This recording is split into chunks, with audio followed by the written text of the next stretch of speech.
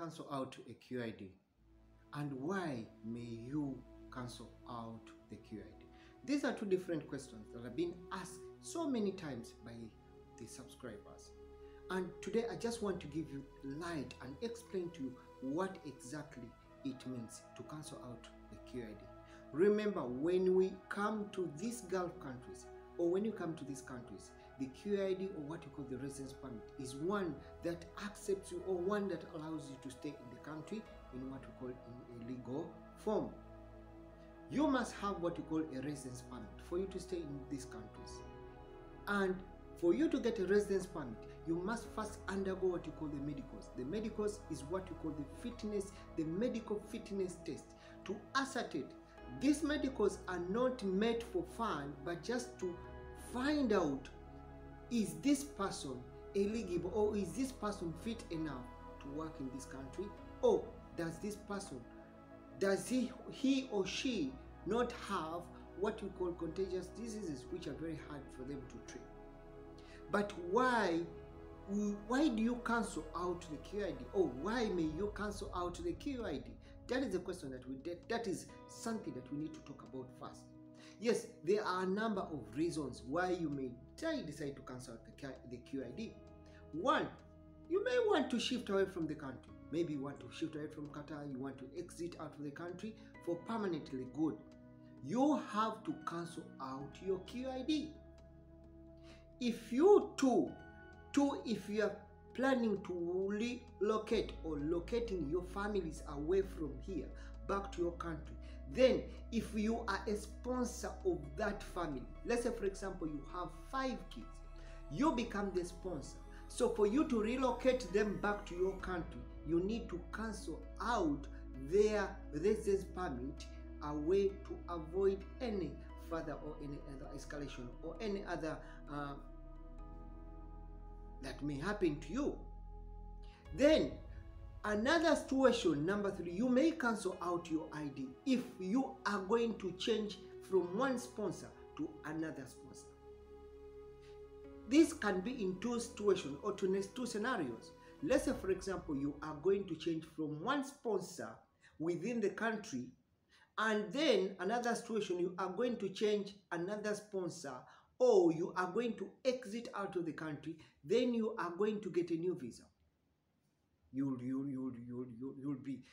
have to cancel out your ID. But remember, when we are talking about cancelling out the ID, or cancelling out what we call the QID or the residence permit, who is responsible? Can you cancel out your QID? That is a question that some of them, or some of us, that we don't definitely to understand. What are we supposed to do, and what am I supposed to do? By the way, if it's your first time to come across this channel, consider supporting and subscribing to Mex.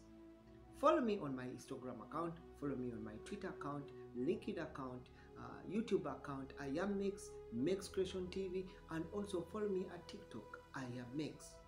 You'll always be getting these updates every now and then. Who is responsible for cancelling out the QID? Remember, according to the Qatar labor law, or according to the sponsorship laws in Qatar, it is only your sponsor that is mandatory, or it is only the one that obligates to cancel out your QID. But remember, he has to cancel out your QID depending on what was agreed upon in the contract. Let's say, for example, you sign a contract of 2 years.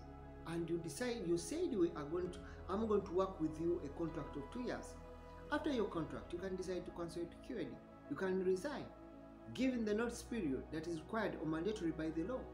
He will prepare what you call an exit permit. That exit permit is going to cancel you out of his QID. When he's cancelling you out of his QID, you can change to a new sponsor, or you can get a new visa.